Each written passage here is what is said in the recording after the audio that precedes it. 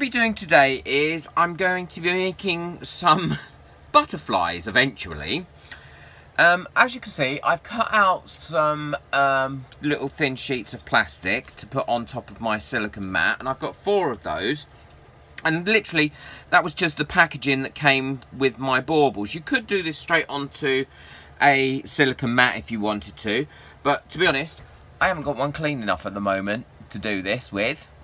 And I want to make sure that both the top and the bottom are shiny, so that's why I've cut these out. And it's quite a simple process, and they're going to be multicoloured butterflies, no real distinct pattern, but they are going to be a little bit multicoloured. So what I've mixed up is I've mixed up 4 different colours using mica powder, and I've allowed that to get quite thick before I start to put it down. And all I'm going to be doing is, as you can see, is making a random pattern on the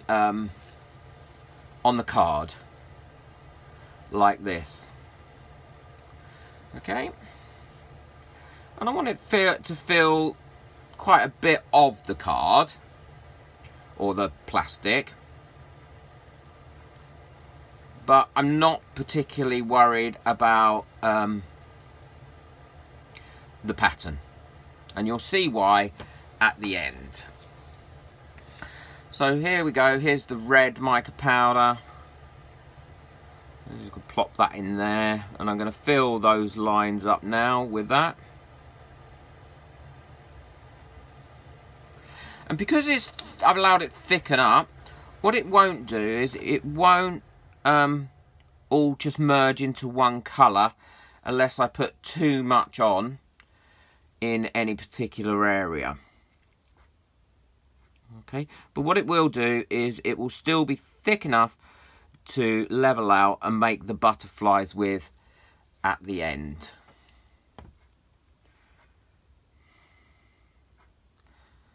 And I've used mica powders because I really like the iridescence of the mica powder, and as we're going to be using these to make butterflies, and you don't have to make butterflies, you can make dragonflies, you could make bees, you can make anything really, but I want this to be quite iridescent when this cures. So look, I've made a mess all over that one, but that doesn't matter.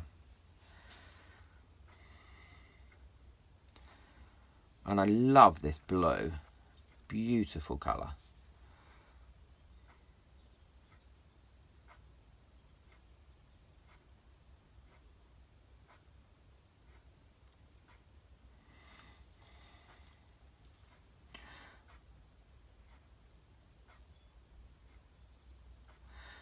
So I'm just dabbing that in. As you can see, I'm just really filling those areas that I'd left with. I've got the tremors today.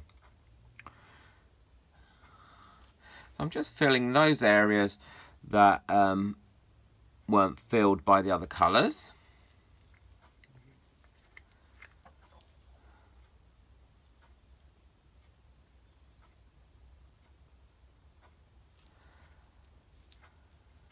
Okay. There's that one. And then what I'm going to do is I'm just going to go over that with a little bit of black. And once again, this black resin has been mixed up just using black mica powder and a little bit of resin that has gone quite thick. And I literally am just going to be doing that on it, just to give it a bit of an outline. Okay. To give it some pattern. And then on the next one, I'm going to actually make the pattern with the black that I'm going to do.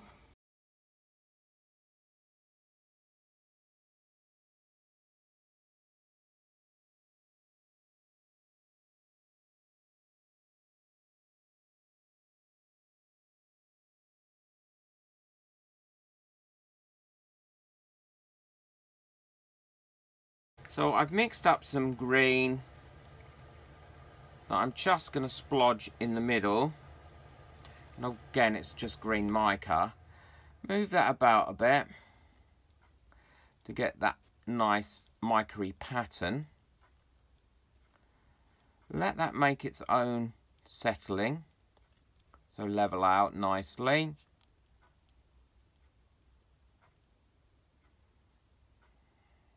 I just want to put a bit of pattern in that mica. There we go. And I'll show you how to make some green leaves with this as well.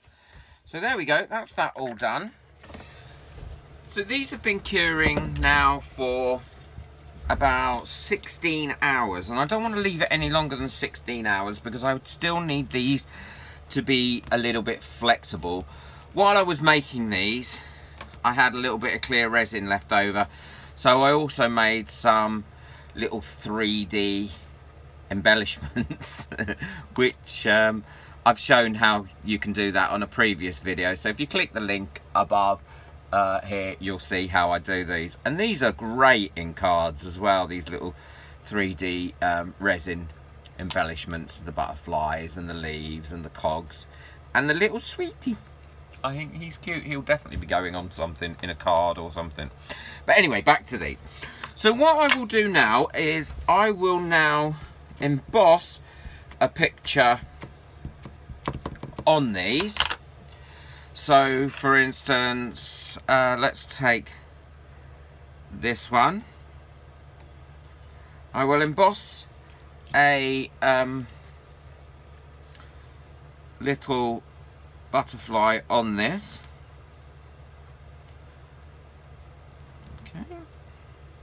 I'm using gold embossing powder. You could use clear. And if you don't have embossing inks, or you don't have anything like that, then what you can do is just glue on. Just draw on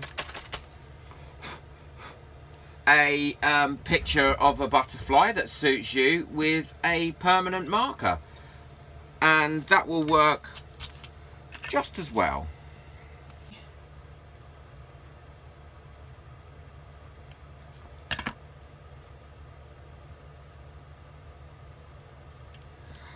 Okay, so the picture is underneath like that, so it's still quite pretty underneath, or you can have it up that way as well. And if you want it to dry in a 3D shape,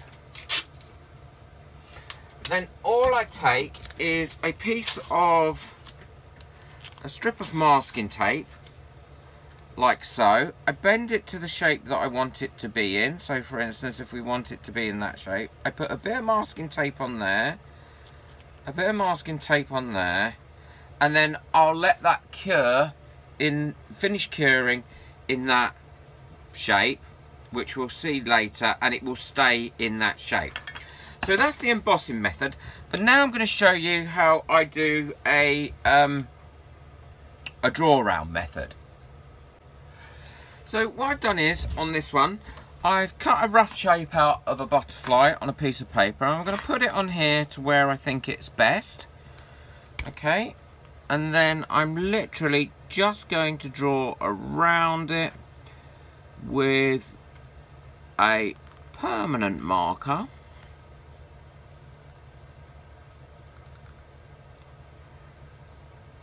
And let that dry on there.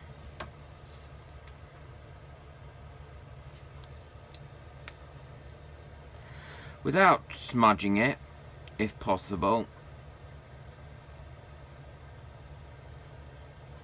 Or moving it, which is what I've just done there, but never mind, I can do that in a second. So let's just remove that. Okay, so we've got a rough shape here of a butterfly.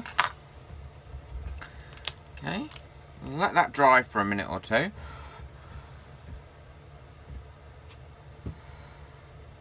Okay, and then we'll take that off the actual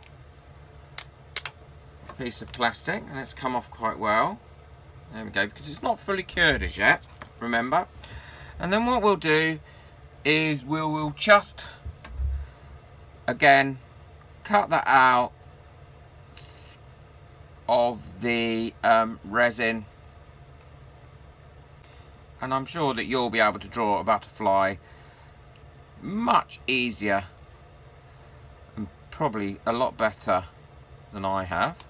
And what you can do is, if you've got a nice die cutting thinlet of a butterfly, you can actually either draw around that or use it as a stamp to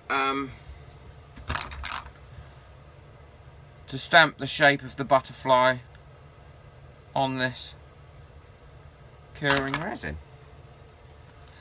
There we go. So that's now cut out nicely, and again I will want to have that look as if it's in flight.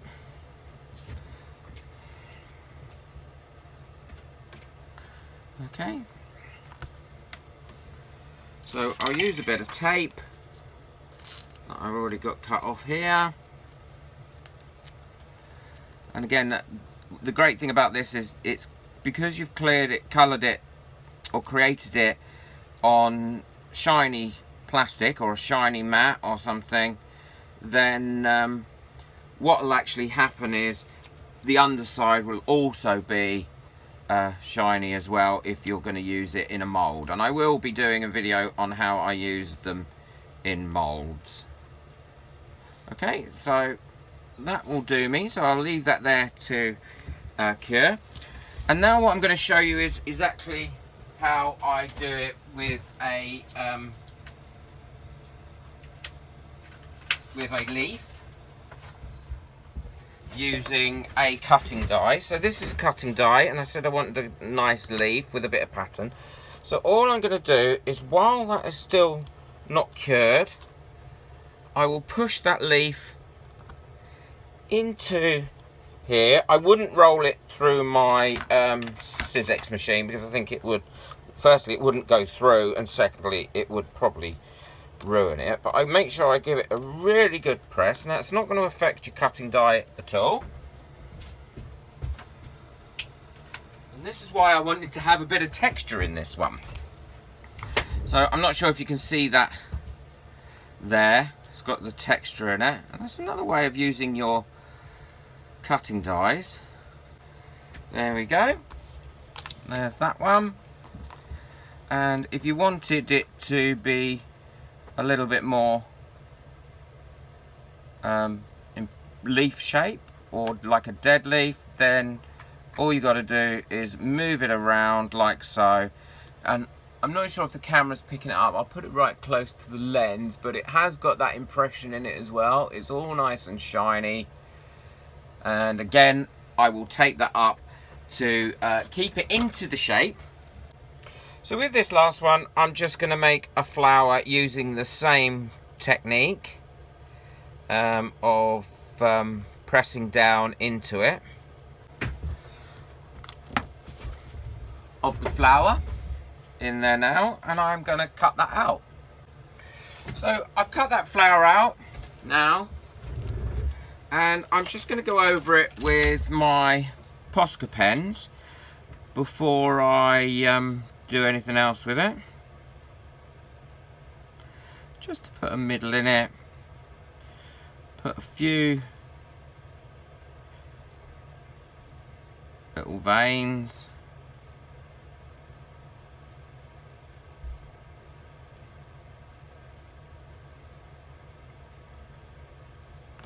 Okay, and now that's dry, I'm just going to pop a few yellow Posca pen dots in the middle to break that black up.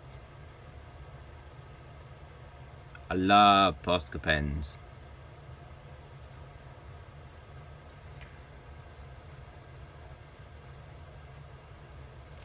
There we go.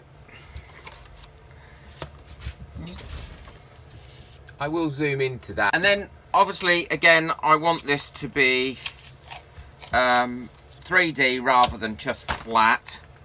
So what I'm going to do is I'm going to pull up some of the petals and allow them to be more three-dimensional. see what that looks like when that's finished curing in about, I don't know, probably take about 10 hours. These have now been curing for about, I don't know, 40 hours perhaps. So they are completely cured now and they're not going to move around. And as you can see, they've maintained the shapes. You want to put a few more details in them, then what I use is a Posca pen.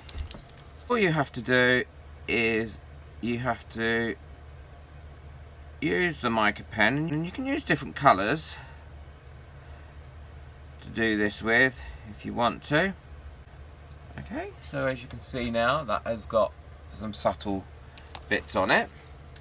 And regarding the butterfly, obviously at the moment it's just a bit of a blob of colour, so I will use a black Posca pen here to give it a body. I just think giving it a body really helps distinguish it as a butterfly. Before I put them in a mould, I want to glue them together. So I want to glue the flower to the leaf like that, and so I'm just using normal super glue for this, and I shall let that cure on the leaf for about, I don't know, a couple of hours before I put it in a cast. And I'm also going to use the butterfly on the leaf. Yeah, I think I'll use this butterfly. So I'm going to glue this butterfly to this leaf as well, so it looks like it's just about to fly off. So now we've got that all glued together, I can actually put this into a cast. That video will be coming very soon, so please hit the notification button and subscribe. Thank you for watching. Please subscribe, like and share this video as much as you can to help my channel grow. Bye!